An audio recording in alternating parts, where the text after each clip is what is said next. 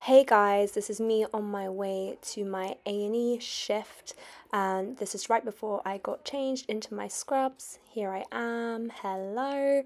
It was quite a busy day. I had a 12-hour shift and it was quite chilly in A&E, so one of the receptionists gave me a hot water bottle. Good morning. I actually have my ring light in my room. Oh my god, it sounds so crouchy. I have my ring light in my room, so I just switched it on so that you guys can see me better, because it is so early that it is still dark outside. As you guys saw, I had an A&E shift.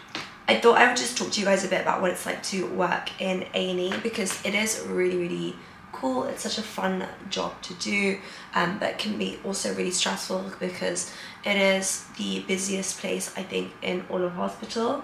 And a lot of patients walk in through the door, and there's a lot of triaging, and you have to, as you're like the first person who sees a patient, you have to come up with a diagnosis, which is really, really cool. And obviously the reason why I say it's really cool is because as a scientist, you want to kind of come up with a theory and then test your theory or your hypothesis and see if it's correct, and you do that with all the investigations that you do in A&E. There's also the negative sides to it. So when you're like at that forefront in A&E, I do feel like that's where staff receive like the most abuse, like verbal abuse, sometimes even physical abuse from patients, which can be so hard. And I think that you need to be quite a strong character to work in A&E. So your knowledge needs to be so broad, because you need to cover so many topics. You see literally absolutely anything that can come in, and you need to be able to safely direct that person either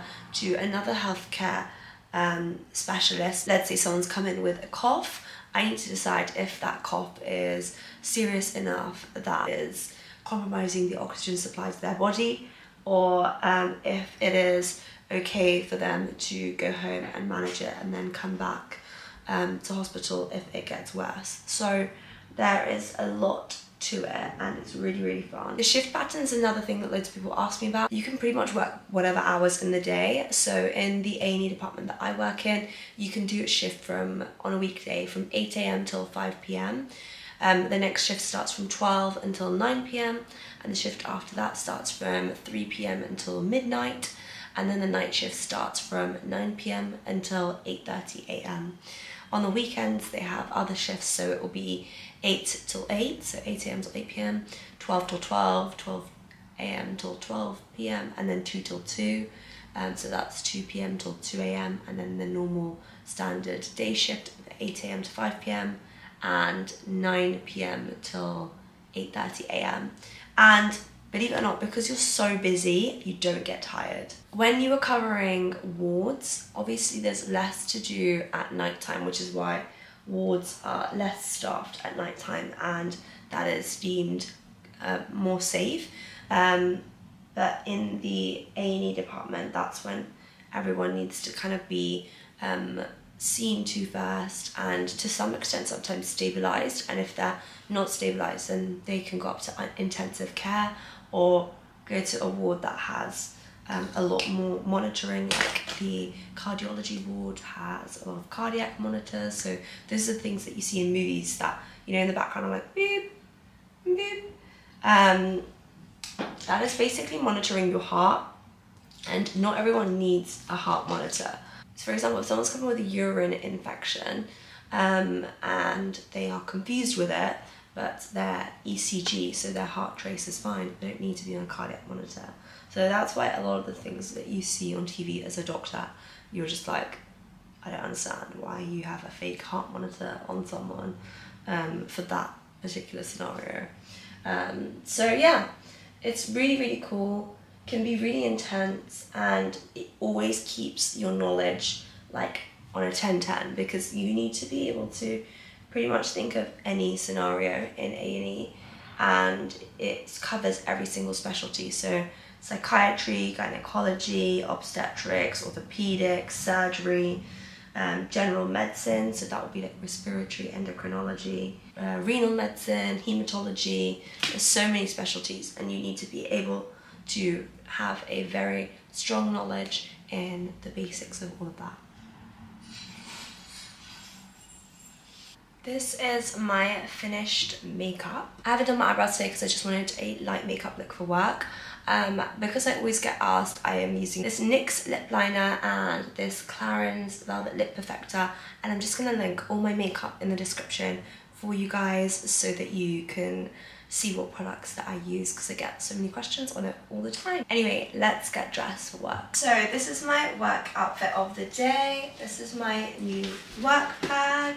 I love it. It's really versatile, and also I can just use it for other things, and it's nice and like mid-price range. I think it was like £150, which I think is a lot of money for a work bag, but also something that I'll use forever. My last work bag was from Pretty Little Thing, and I used it until it was ratty, and it was like £20.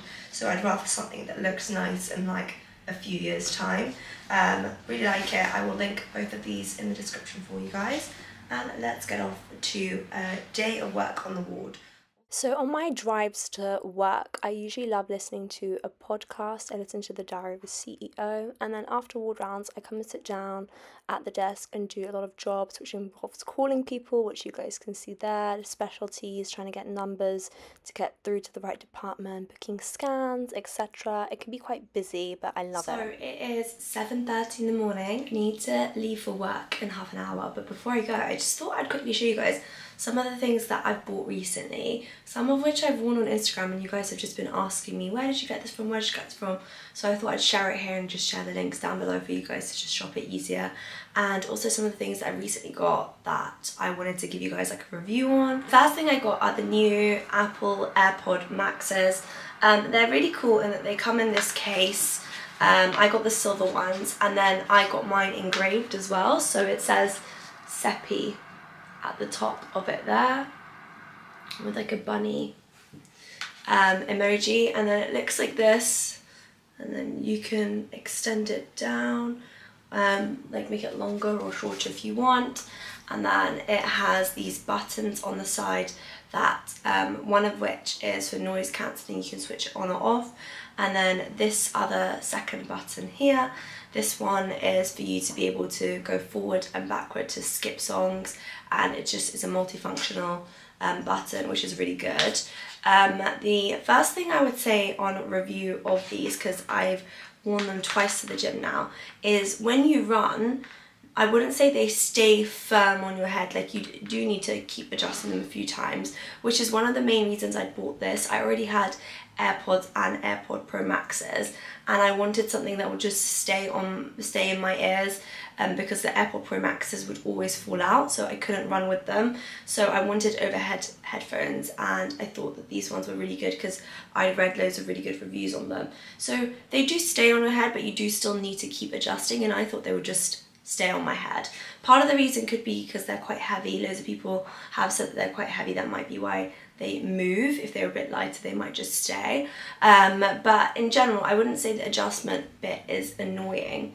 The second thing I would say is that they are £550, so they're a lot of money for headphones, and I think I was kind of just, because I was spending so much money, expecting something amazing from them, and I don't know if they're necessarily amazing. I feel like the sound could be a bit louder, and the noise cancelling isn't completely noise cancelled. I feel like it gives you a similar noise cancelling to the AirPod Pro Max. So my final verdict is I wouldn't repurchase these, but I hope that they last me at least like 5 years, because I've spent £550 on them. My AirPod Pro Maxes have lasted me about 4 years, and they were about £250 or something. So value for money, I would say go for the AirPod Pro Maxes if you don't run, because my only issue was that they were popping out my ear when I run. Next up is a couple of bits from ASOS. The first one is this kind of jumper dress. I thought it was quite cool. I got it for work. You guys would have seen me wear it to work earlier in this vlog, and I think that it's really comfortable, it's quite warm, it's good for this weather, and it's one of those things where because it's an all-in-one, the shirt is like literally attached, you can't separate it. It makes it really easy to throw on for work, so I really recommend this one. Also from ASOS I got, this is Topshop from ASOS, this black shirt dress. It's backless. Sorry, it's not a dress, it's just a black shirt. It's backless, and then it's got this little tie that you can tie around your waist and buttons to do up at the front. I would say this is again quite versatile because I could style this with a white polo neck underneath and then this shirt on top, and either work trousers and go to work with it, or jeans and cool black shoes and go to lunch with it, or you can wear it in the night time with a leather skirt, which is what I was gonna do on the weekend, but the place I was going to was a bit more formal, so I was scared that I would get dress coded because it literally has a dress code, and so I didn't end up wearing it. But yeah, you could wear it for a night out as well, and it's really, really cute. So I liked this one as well. From Selfridges, I literally got this parcel yesterday in the post, and I've just opened it up. It is this Cult Gaia sweater, Kasala knit. This is what it looks like. It is stunning. Let me undo these sticky tapey things. I literally had to go and cut off the things that were covering up the gold chains, but yeah, this is what it looks like. It's got really poofy sleeves, and it feels really soft, I can't lie to you. I thought that this would be so cute with some blue jeans and some trainers, just for like winter to spring transition. I like the colour on it, and I just like the way that the sleeves go quite poof, and then the waist is quite cinched in. I'll have to try this on and see how I like it, but it is quite pricey, so it's one of those things that will have to be in my wardrobe for many, many years. But I feel like I'm getting to that point where I'm realising that investing in more expensive stuff that will last me longer is more important for some pieces, rather than getting the fast fashion version of it. And then I thought I'd show you guys this set that I wore earlier in the vlog. It is from Jaded London. I put it on my Instagram and I got so many questions about it when I wore it out to Mayhills. Loads of you guys were like, where is this set from? So this is what the top looks like. It's almost like bikery vibes, cinched in. You'd have to wear a strapless bra with it, so bear that in mind. And you can kind of adjust the waist bit with these buckles, so you can make it tighter or looser if you want. And then it's got these matching trousers, and these are kind of more cargo-y style, I would say. They look like this. They are straight leg at the bottom, and then with those ties on the side. And then this is what the back looks like as well. I feel like you could wear this with absolutely anything. The top, I think, is a bit harder to style by itself just because of the material. I think like if it was a different material, then it would be easier to style. But yeah, you could just basically wear it with different forms of denim, I feel. And if you guys have any other ideas, let me know in the description. But I like the way it looks together. The trousers, I think, if you were to buy it by itself, would definitely be easier to style. Okay, that's everything I want to show you guys that I bought recently, and I'm going to end this vlog here. Before I end this vlog, I just want to draw your attention to what is going on in Iran.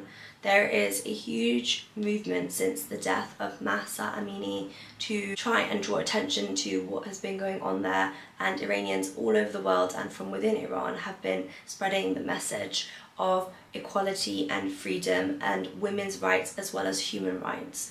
Unfortunately, in Iran, the people who have been peacefully protesting are now being one by one sent off for execution.